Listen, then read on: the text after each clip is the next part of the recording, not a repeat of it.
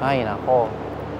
You'd go over. Today we'll be talking about how to play a spinning net in singles, so more of the vertical one instead of the long one that I always talk about. So you guys need to understand that there are a few kinds of spin. Like this, there is spin that's left to right, there is spin that's right to left, and then there's combination. And that's where you get the most effective spin. If you're able to combine left and right, you'll be able to get like the tumble like this. So we're gonna be talking through the different kinds of spin in singles and just in badminton in general, and how to achieve them. The shuttles we'll be using today, of course, are Airplane Reds. I'm not sponsored. I'm just trying to sell these because we have so many in my condo right now. If you're looking for actually decent shuttles, please DM me and I can sell you some. So the biggest mistake that a lot of people have when trying to spin, so I'm looking at you particularly, Marco, is they try to have this like huge swing. You have to realize like your time to influence the shuttle speed, direction, and power is very little. It's literally just the moment it touches the strings. So your spin needs to be like this.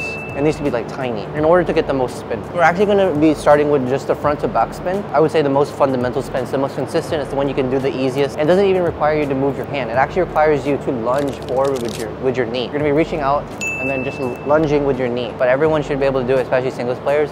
You're literally just going to reach out, right?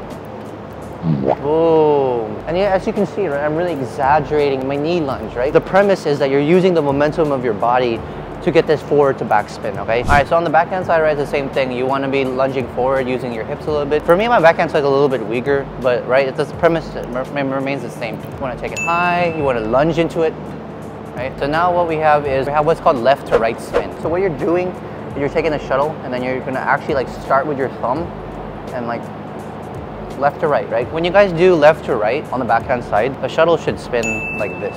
So for right now, we're just gonna be influencing it like this. So again, you'd wanna take it as high as you can, right? Like that, right? And as you can see, I'm not like swinging like this. First of all, the timing is super hard and I'm not trying to slice it, right? As soon as it touches, just a little squeeze.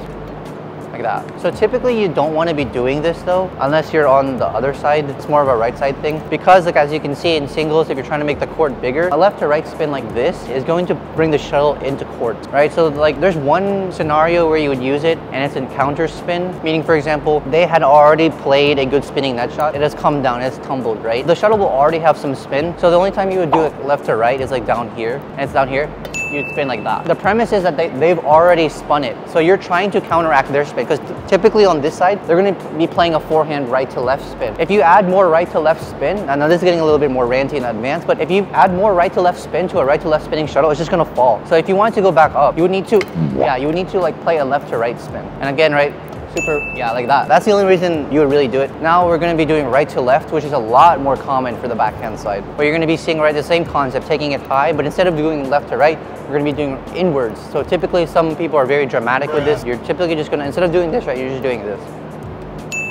Right? And as you can see, right, it's just a small wrist action.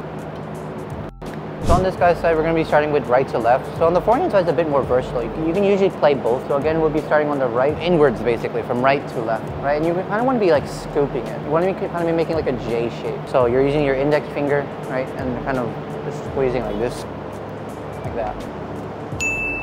Left to right spin is going to look like this. You can do this in the middle because sometimes they'll play net shots to the middle and sometimes you want to push them away to the side. So you can spin like this. And then also, of course, the other point is, for example, if the shuttle has gotten really low, you would have to play the counter, right? You'd have to play left to right in order for it to go back up, right? So for example, right, left to right, like this, right?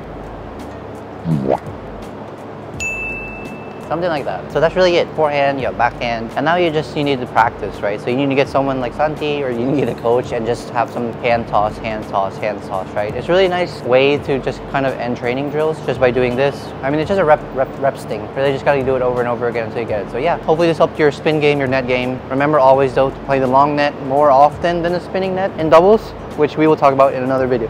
Bye-bye.